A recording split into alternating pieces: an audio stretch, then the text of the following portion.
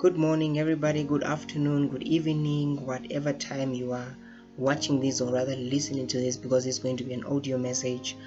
If you are new here, my name is Jeungura Ngavirue, and please don't forget to like, share, comment, and subscribe, and turn on your notification so that you'll be notified, because you'll be rest assured there are lots and lots of more messages to come, some in forms of videos, some in forms of audios like this one.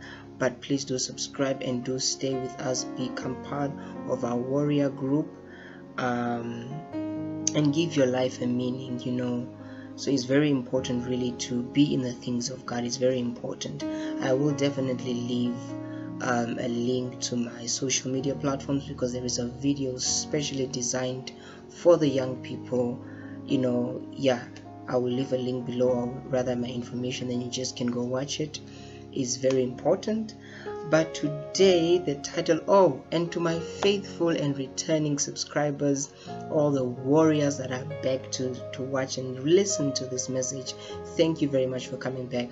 You are highly appreciated. May God continue to bless you and continue to fill your lives with love and joy and wisdom and all the good things that you pray for, all the desires of your heart. I truly love and appreciate every one of you. Please share, comment, share this message with someone who might need to hear it, with family members, and any other messages that you see on our page here and you feel like someone really needs to hear this. Please feel free to share, feel free to comment. Your comments are appreciated. And let's get right into it. From the title of today's message, as you saw, is titled The Hard Truth, because I believe that a lot of people might be uncomfortable with what I'm about to say, might be confronted, but I'm not going to apologize for anything. It's going to be rather a long message, or if it's too long, I might make it into like a whole part 1, part 2 thing. But let's see how much we can cover so let's get right into it. Many of us suffer from what we call shallow Christianity. What do I mean when I say we suffer from shallow Christianity? We have, like the commitment we have to God or for God is rather shallow. It's not, the Bible says that David was a man after the heart of God, and I really feel like this generation, the Christianity of this generation, is not the type that is after the heart of God. We are not after the heart of God. We are after glory. We want fame. We want people to clap hands for us. We do things in the house of God. We have people in the house of God who do things because they want people to clap for them, because they want people to be like, oh, Brother John, that was good. Oh, but this, that is beautiful to receive. It shows that people are taking notice of what the Lord is doing in your life.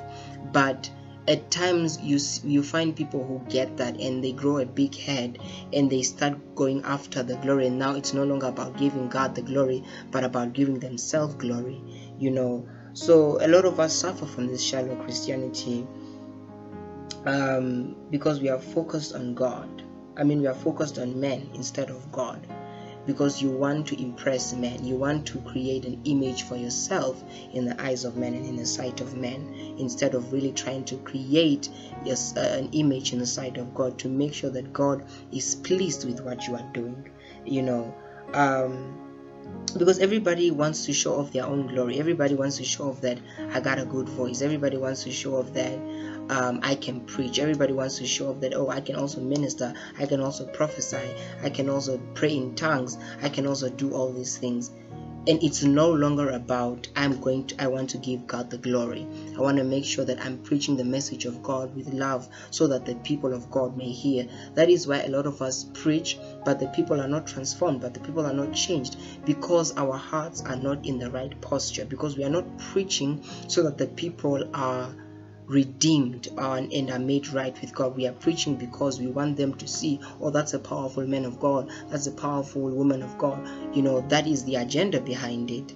And I heard somewhere, and I was told somewhere by a man of God, that God is not moved by your actions, but is moved by your heart. Where is your heart? That is what moves God. That is what moves heaven to move on your behalf and to sort of, defend you and move on your behalf, is your heart, where your heart lies. A lot of us, our hearts do not lie with God. A lot of us, our hearts do not lie, or are not after God, let me say rather. We are not after the heart of God, but we are after the glory that men can offer. We are not after to worship God. We are not after that. We are not after that. We want to give ourselves glory. We want to make a name for ourselves. We want to be famous. And you forget who you are really doing it for. You forget who you are really doing it for. And it's very important that really we pray for our eyes to be open, that we may know the hope of our calling. It's very important. A lot of people are lost. Even great men of God stand in front of the pulpit and they preach the word, but the people in the congregation are not moved, because you don't have the Holy Spirit moving on the inside of you to minister to the people. Because the one thing I always say is that we as ministers of the word, we are just bad vessels. The moment you allow God to move on the inside of you and to minister, because it is God who does the ministering. It is God who does the ministering. Even every time I have to minister in church, I have to lead a song in church, because me myself, I know I cannot deliver the anointing of God. So I tell God that as much as you've anointed me, I really have nothing to say to your people. So come and work. And the Holy Ghost just takes over. The Holy Ghost just takes over, and he just sings and ministers to his people. And he leads them into salvation. It's very beautiful once you allow God to work on the inside of you. And the thing you got to understand is that as a minister, you are a soldier. You are a soldier. Automatically, as a Christian, you are a soldier. You are fighting the battle for God. Because the Bible says that the fight that we fight is not against flesh and blood, but against powers and rulers and principalities of this world. That is what the Bible says. Meaning that as a Christian, you are fighting. There is a fight to be fought and to be won. But the beauty of being a Christian is that you have assured victory. Hold on, let me take a sip of my coffee. You have assured victory. You have assured victory. You got to understand that you have assured victory. You are a soldier. So your duty, I love that beautiful verse. Let me quickly find it for you. That says that, go forth and make disciples of all nations. Go forth and make disciples of all nations. I love that verse so much. I love it so much. Because, hold on, let me mute that. Because it shows us what our sole responsibility is as Christians and as children of God. It shows us what our soul's responsibility is. It shows us, it's in the book of I believe Matthew, Matthew 28:19-20.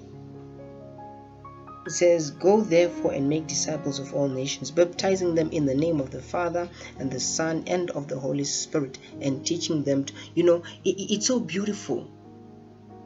That shows that your sole responsibility is to win souls for God, is to preach the word of God, is to preach the word of God. Preach the word of God.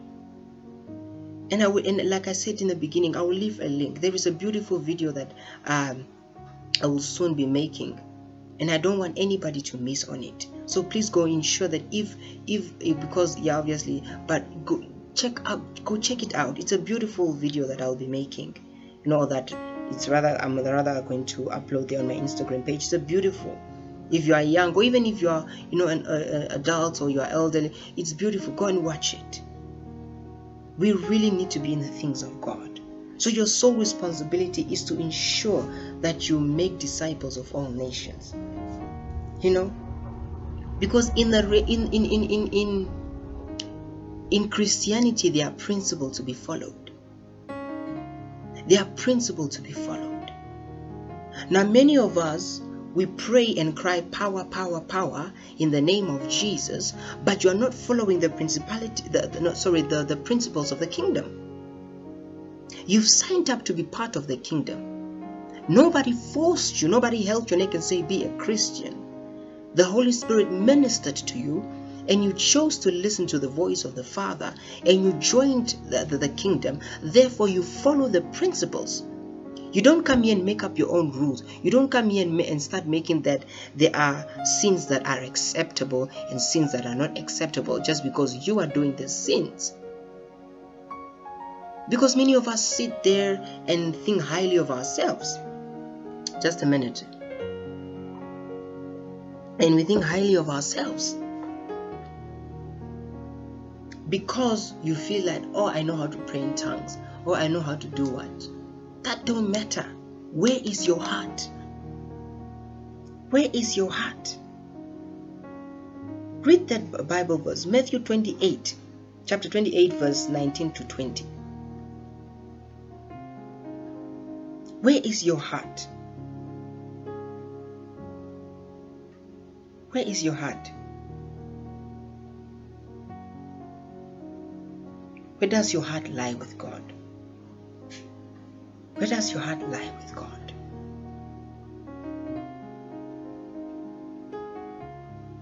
That's the question I'm going to ask you. And you should ask yourself, where does your heart lie?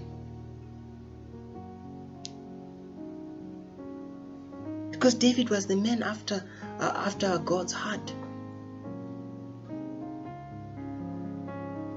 And we should really pray for that kind of faith, that kind of love, that we don't sin because, oh, I'm waiting for a promotion, I can't sin, or I'm waiting for money, I can't sin. You stop sinning because you understand that it will hurt the heart of your Father.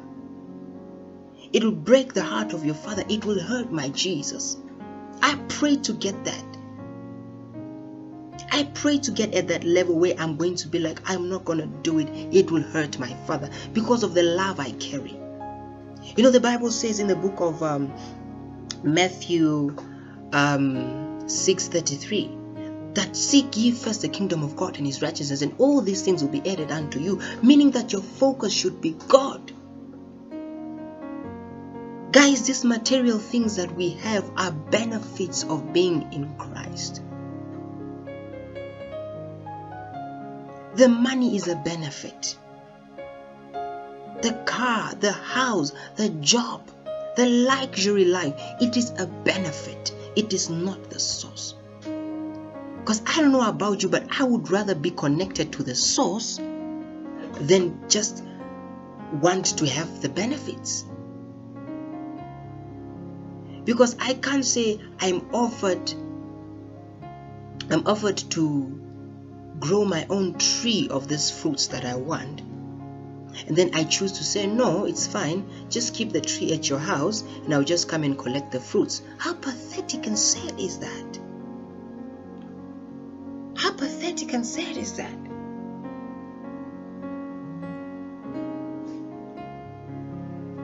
Matthew 6:33. Seek ye first the kingdom of God. Seek ye first the kingdom of God. Meaning that your heart should be directed to God. Nothing else.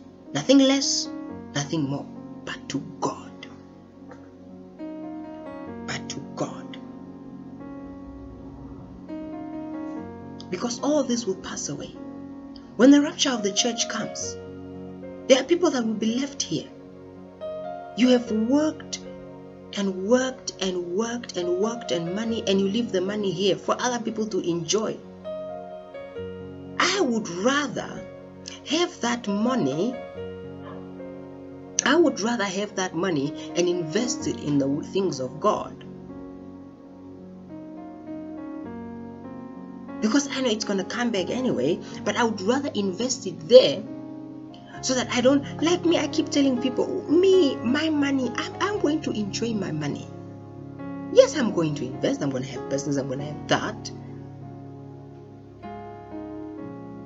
But I will invest most of my money. It will be for God.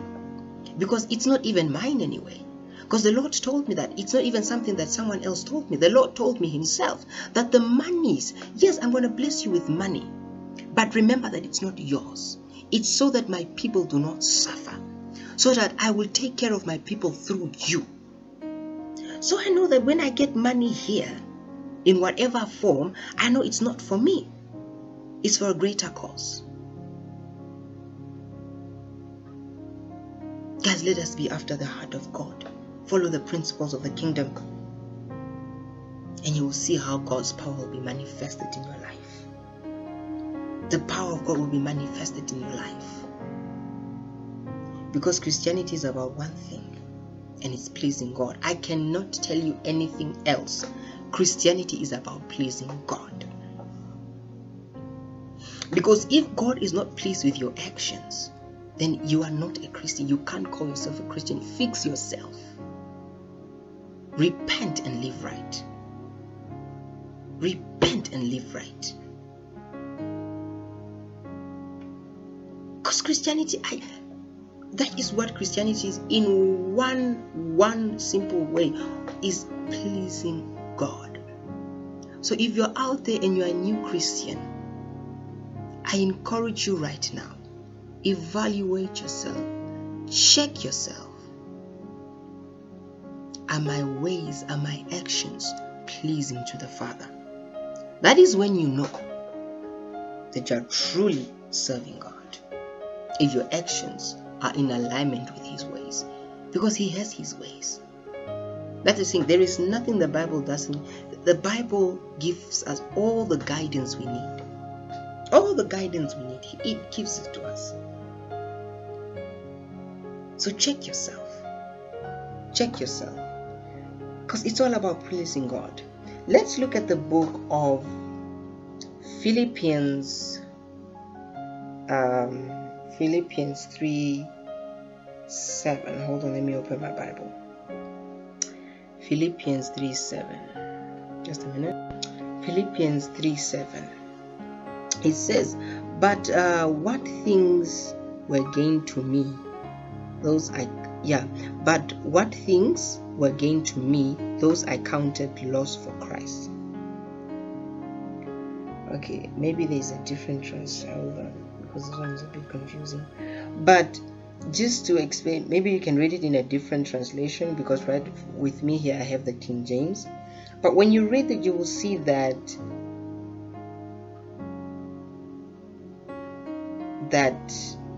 really the Bible here speaks of really being able to suffer for Christ, being able to suffer for God. That is what I'm getting here. I don't know if maybe you might be getting a different revelation. It's basically being able to suffer for Christ. Because I always think to myself that, okay, hold on. If God was willing to put aside his glory and